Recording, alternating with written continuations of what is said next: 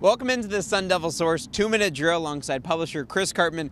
I'm Rob Warner, and Chris, we just ended ASU's Tuesday morning practice as the team continues to face number 15 Cal this upcoming week. DJ Davidson, after practice, talked about players needing to just focus on their job and consistently getting it done. Well, that's a key thing, Robbie. What we saw in that Colorado loss was guys getting frustrated by some cut blocks, reading that the play was going to go one way as opposed to another way, and adjusting instead of just plugging their gap, canceling their gap out, doing their 1/11th, as a lot of these players like to say.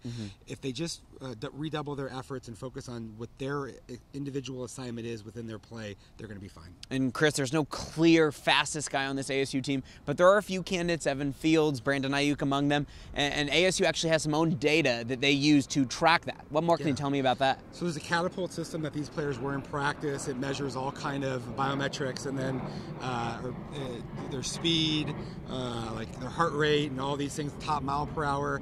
And I asked Joe Connolly who the fastest players were on the team in off-season training, and he said actually Brandon Ayuk, which is not that surprising on offense, but actually Evan Fields might be the fastest player on defense and overall on the team, approaching 23 miles per hour. I think it was 22 point something miles per hour, which is actually one of the fastest NFL times in this catapult system that the players were in the NFL. And Chris, ASU's really trying to flip the script on this Colorado game after losing 34-31 to a Colorado team that hadn't won in Tempe in its short time in the Pac-12 South. What do they have to do to focus on Cal this weekend? Well, they know this is probably a defensive type of a slugfest like they had at Michigan State.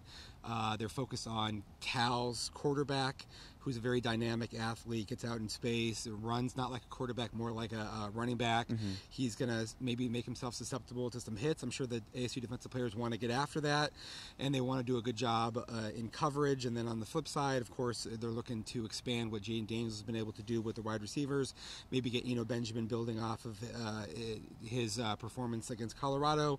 They haven't had enough big gains in the run game, and I think that their hopes is that they can maybe have some more of those in Berkeley and try to get even up their Pac-12 record in 1-1. So ASU now at 3-1, taking on the Pac-12's lone undefeated team in Cal, number 15 Cal, this weekend. But right now for Chris Cartman, I'm Rob Warner. This has been a Sun Devil Source 2-minute drill.